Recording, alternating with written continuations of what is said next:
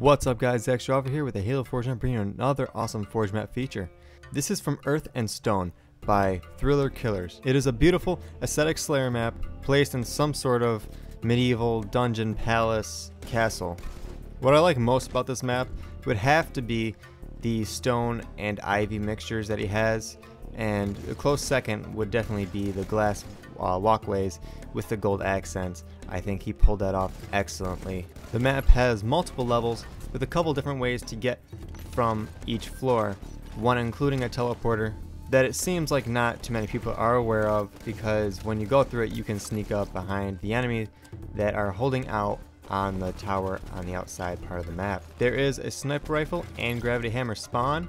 However, the sniper rifle spawns outside the map in a good vantage point at which the player will be able to pick it up and use it immediately to dominate the map. I recommend that the owner of this map switches the two positions so that you have to work to get it and then get into a good vantage point in order to use that weapon. But other than that, this is a fantastic map.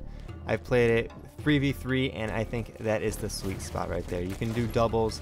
I'm sure you can do 4v4 arena style Slayer, but I haven't tried it yet. I feel that would already be a bit too hectic.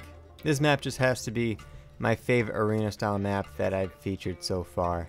I'm going to leave a link in the description of this video on how to download this map, so you can go ahead and click on the link and it'll bring you to halowaypoint.com, so you can just download the map straight to your Xbox Live account. Now tell me what you guys like.